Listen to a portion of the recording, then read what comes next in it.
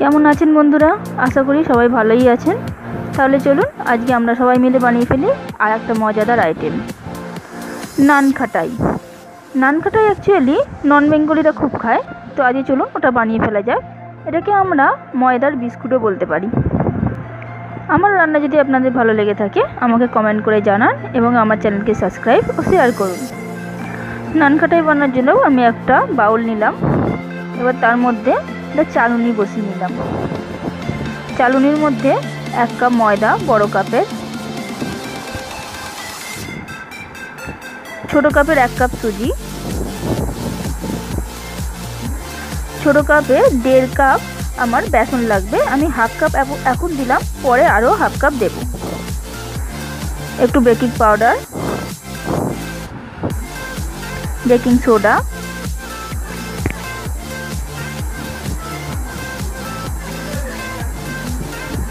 দিয়ে ভালো করে নাড়িয়ে নিচ্ছি। চালুনিতে চেড়ে নিচ্ছি আমি।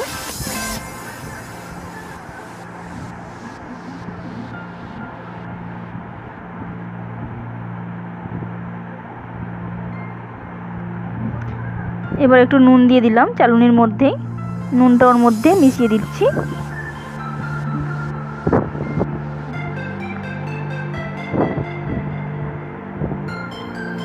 এবার সবগুলো হাত দিয়ে ভালো করে মিশিয়ে নিচ্ছি।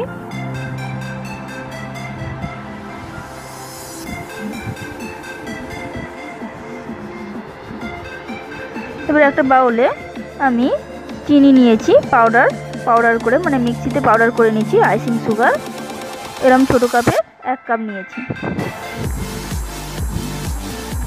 এর মধ্যে আমি এবার দেব ঘি দিলাম। ওই রকম ছোট কাপেরই 1 কাপ ঘি আমার লাগবে। আইসিং সুগারটা আপনি বাজার থেকেও কিনতে পারেন আর ঘরেও মিক্সিতে পেস্ট করে নিতে পারেন। এমনি নর্মাল সুগারকে, চিনিকে পেস্ট করে নিতে পারেন। তা ভালো করে মিশ্রণটা নাড়াতে হবে। কালারটা এরকম চেঞ্জ হয়ে যাবে। চেঞ্জ হয়ে গেলে এর মধ্যে আস্তে আস্তে আমি সব ইনগ্রিডিয়েন্টসগুলো দিয়ে দেবো।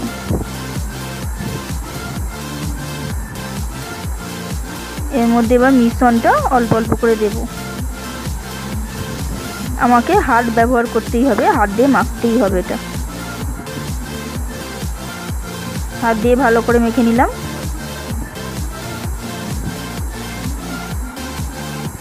এরকম নরম একটা মিশ্রণ তৈরি হবে।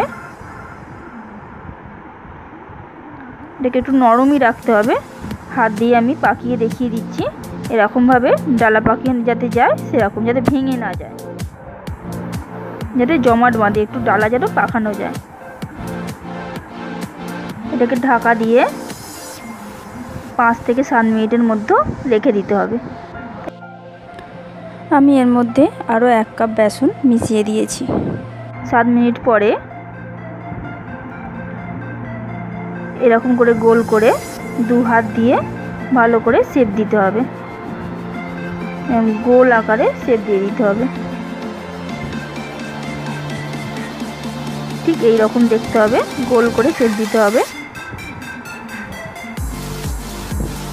এবার মাঝখানে আমি হাত দিয়ে অল্প প্রেস করে একটু গর্ত মতো করে নিচ্ছি।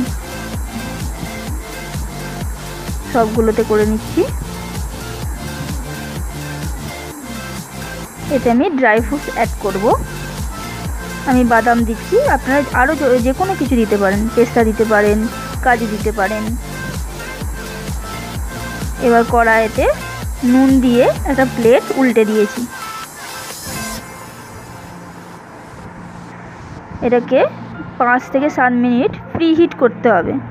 এবার আমি আমার বিস্কুটগুলো বসিয়ে দিলাম, দিয়ে চাপা দিয়ে দিলাম। চাপা দিয়ে 25 মিনিট রাখতে হবে, আঁচটাকে লো করে। 25 মিনিট পরে বিস্কুটগুলো এইরকম দেখতে হবে। প্রথমে কিন্তু একটু নরম থাকবে, কিন্তু আস্তে আস্তে ঠান্ডা হলে সেগুলো শক্ত একদম বিস্কুটের আকারে চলে আসবে। এরকম কাটতে গেলে উঠে আসছে, কিন্তু ঠান্ডা হওয়ার পরে বিস্কুটগুলো ঠিক এই রকমভাবে উঠে আসবে। ঠান্ডা হয়ে গেছে বিস্কুটগুলো। খাস্তা পিছনটা এরকম অল্প হালকা হালকা লাল হবে। এরকম খাস্তা বিস্কুট রেডি। একটা একটা করে তুলে আমি সাজিয়ে নিচ্ছি প্লেটে। এটা চায়ের সাথে সন্ধেবেলা বা এমনি শুধু মুখেও ভালো লাগবে। আমি একটা ভেঙে দেখাচ্ছি। খাস্তা নরম ময়দার বিস্কুট, যাকে নানখাটাই বলে। আমাদের ময়দার বিস্কুট বা নানখাটাই রেডি।